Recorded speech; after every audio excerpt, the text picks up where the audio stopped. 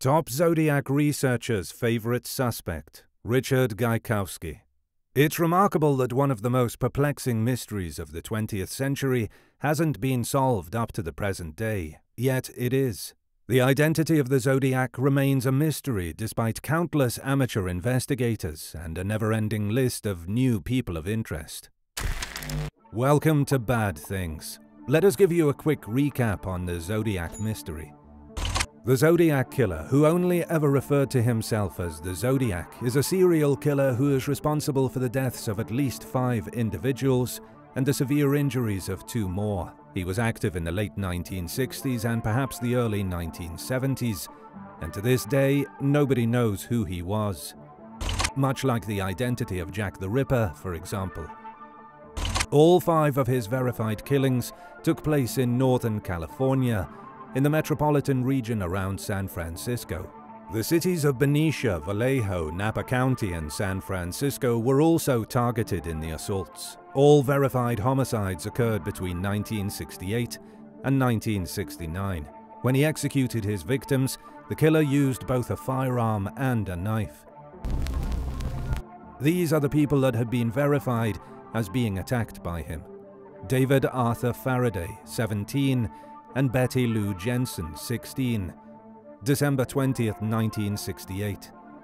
Lake Herman Road in Benicia: Michael Reno Magoo, 19, and Darlene Elizabeth Ferrin, 22, July 4th, 1969, Blue Rock Springs Park in Vallejo. Brian Calvin Hartnell, 20, and Cecilia Ann Shepard, 22, September 27th, 1969, Lake Berryessa in Napa County. Paul Lee Stein, 29, October 11th, 1969, Presidio Heights neighborhood in San Francisco. Only Michael Reno Magoo and Brian Calvin Hartnell were able to survive the assaults and offer a thorough description of the suspect. The San Francisco Bay Area Zodiac killer is most known for the cryptic remarks and lengthy letters he sent to the press. These letters were signed by the Zodiac. In addition to the cryptograms, he usually added a symbol like a crosshair, which made his messages even more fascinating. People have been interested by the Zodiac killer case for nearly 5 decades, and there are countless probable suspects. We have covered some of the most plausible persons of interest on Bad Things, so check out our Zodiac videos so you can decide who you have pegged for this infamous serial killer. One researcher has been obsessed with this case for decades and has dedicated his life to unmasking the Zodiac. Tom Voigt. Born in Southern California, Voigt relocated to Oregon as a child. He studied journalism and radio broadcasting at Mount Hood Community College and classical guitar at Lewis & Clark, and worked as a morning drive time announcer for CBS Radio and KUFO. In 1998, he started ZodiacKiller.com from an apartment off Northeast Broadway, building the site by himself with a little understanding of HTML design. Voigt, over the years, has put forward many persons of interest, but now seems to be settling on one in particular: Richard Gaikowski. Richard Gaikowski, who was born on a farm in rural South Dakota to Catholic parents, served as an army medic and dabbled in Dakota politics before moving to the San Francisco Bay Area in 1963. He was a reporter and the editor in the East Bay before temporarily working for a newspaper in Albany, New York, before returning to San Francisco. His hippie newspaper colleagues committed him to the Napa State Mental Hospital against his will in 1971. Later, he was diagnosed with an unidentified mental condition and treated at Mount Zion Hospital in San Francisco. He would later manage an independent storefront cinema in the Mission District.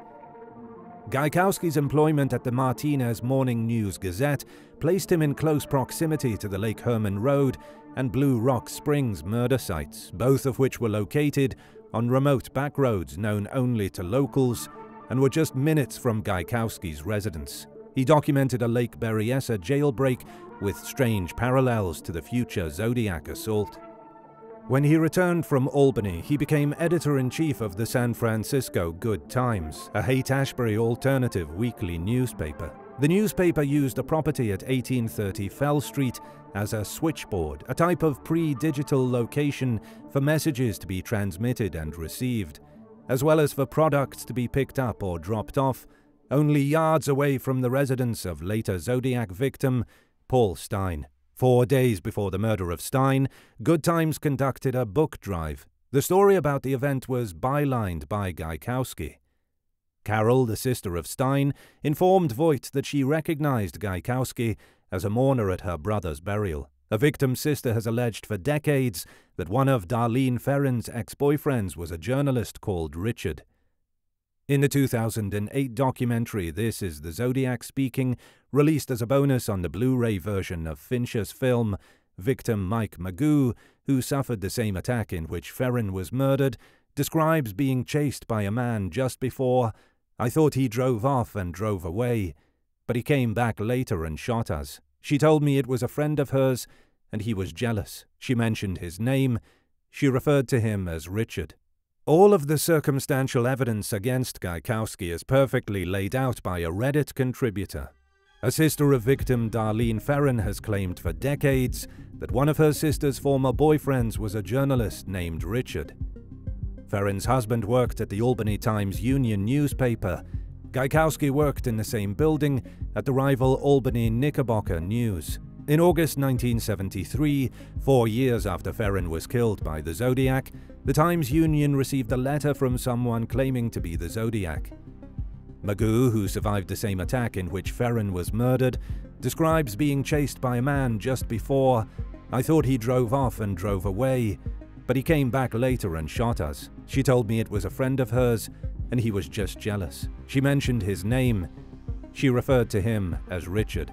In 1969, 1970, and 1971, Gaikowski was a member of an anti-police, pro-violence counterculture newspaper and commune in San Francisco called Good Times, which had a history of radical ideology.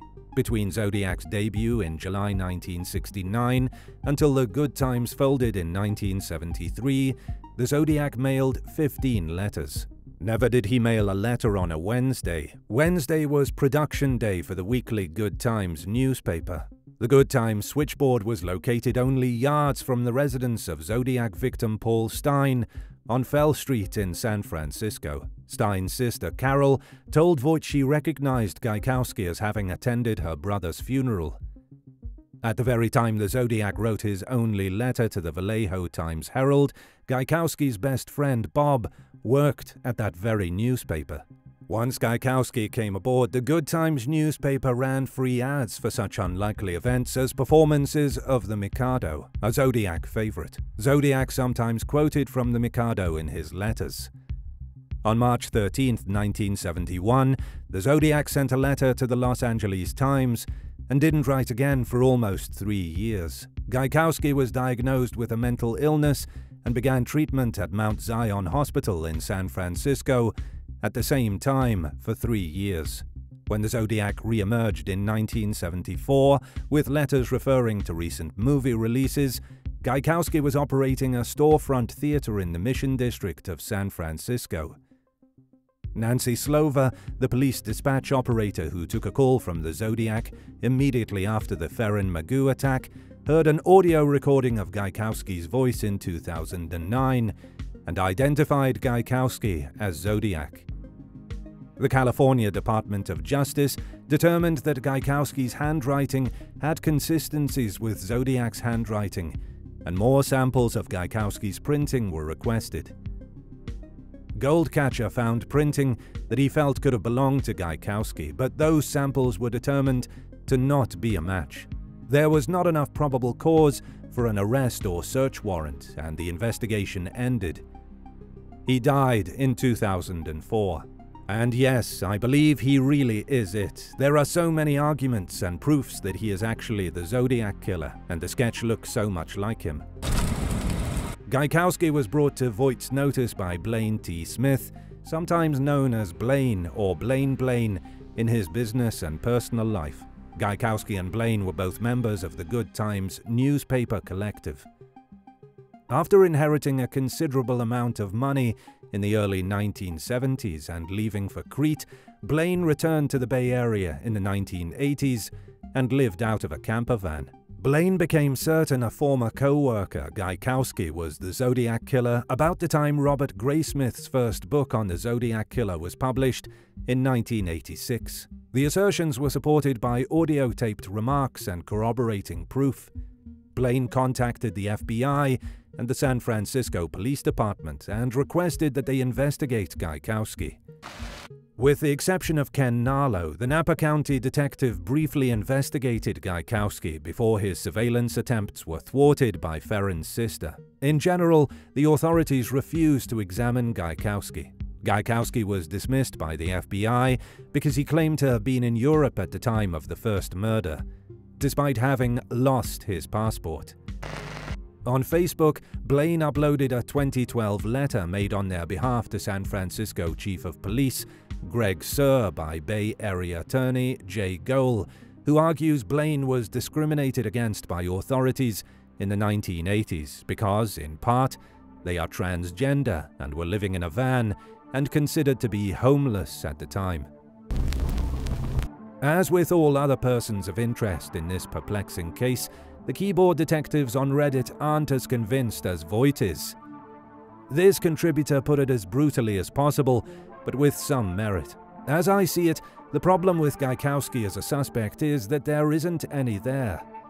The evidence literally consists of nothing more than a long list of cosmic coincidences involving numerology, recurrence of common names, letters selectively picked out of ciphertext, etc. This, of course, is common with a lot of popular suspects. Zodiac's use of ciphers seems to have led a lot of people to think the case is some kind of esoteric puzzle rather than a murder case. They look for hidden meanings in everything. And once you go looking for that, you're sure to find it, even when it's not really there. We are sure that Richard Gaikowski will not be the last person of interest in this case. Be sure to hit the notification bell for more Zodiac videos. Hit the subscribe button, like button, and notification bell, and share our channel for our up-and-coming true crime videos.